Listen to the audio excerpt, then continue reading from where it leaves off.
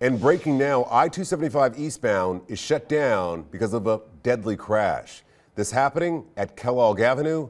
Our Chancellor Wynn just got there, and he joins us with the very latest. Chancellor, what do you know? What do you see?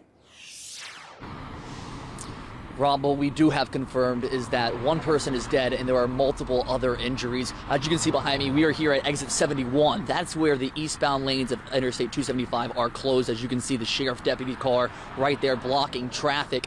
But the accident is actually closer to exit 69, which is going to be 5 Mile Road. And this all unfolding around 9:30. So we are still very early on trying to get updates here as well. As you can imagine, because the Interstate 275 eastbound lanes are closed, that is backing up traffic quite a bit, but it does allow you to get across the bridge. But officers are detouring people here on exit 71. But again, that accident is about 2 miles down the road.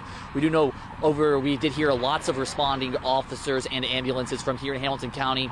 And of course, we are still working to learn more details about the extent of the injuries. But what we know right now and what we have confirmed is that at least one person is dead, multiple people are injured, and this is all unfolding because of an overturned truck on Interstate 275.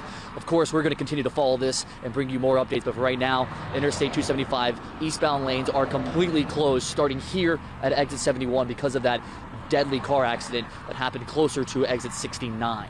For now, reporting live in Hamilton County, Chancellor Wynn, Fox 19 Now. And so, Chancellor, just one quick question if you can hear me. So people know the accident is 2 miles east of where you are.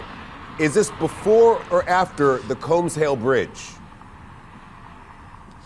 Yeah, Rob, this is east of that bridge that you're speaking of. And again, it is 2 miles further down, further east. So we're at exit 71, and the accident is closer to exit 69. But again, it is east side of that bridge. All right, that sounds good. And so they're forcing people off there where Chancellor is, and the exit, it's closer to Anderson Township. So this is the part of I-275 after you pass over the Combs-Hale Bridge as you approach Anderson Township.